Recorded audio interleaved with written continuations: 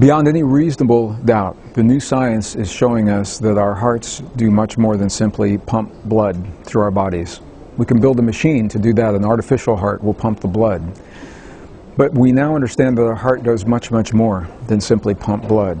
That our heart literally has its own brain. It is called neural intelligence.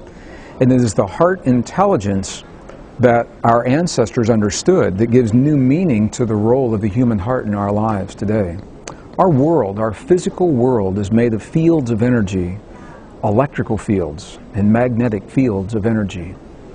I remember as a scientist understanding the role of electrical and magnetic fields in our bodies and our world and thinking, if we were ever going to interact with our bodies, if we want to heal our bodies, we want to create peace in our families or our communities, we must speak to the fields that connect all things. We must find a meaningful language, a non-verbal language that communicates with the stuff that this world is made of. And this is precisely the essence of our most ancient and cherished spiritual traditions. It is called the great secret of our past. It's the secret of the traditions that are taught in the monasteries of the mountains of Tibet, little villages in the Andes Mountains of Bolivia and Peru, all through the American desert Southwest and North America, and many of the ancient Asian traditions, as different as they are from one another.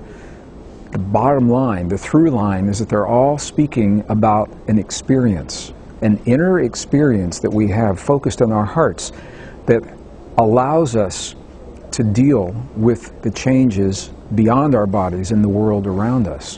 What our own science now is showing us is that while our brain is certainly important, and when I was in school, my textbook taught me that the brain is where the action is, that the brain is the master organ in the body. Well, interestingly enough, the brain's not the first organ that forms in the human body, it's the human heart.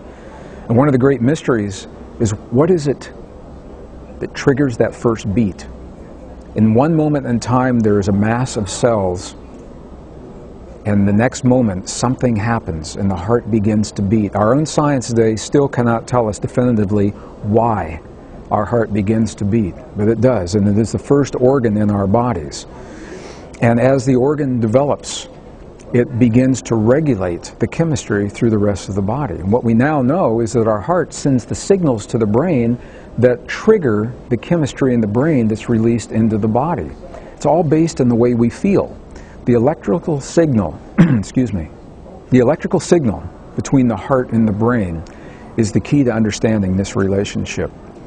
When we are in what is called coherence, an experience that is measured as 0.10 hertz, 0.10 cycles per second, when we're feeling the feelings that allow us to experience 0.10 cycles per second, that is when our coherence is optimum. That's when we're sending the optimum signal between our heart and our brain.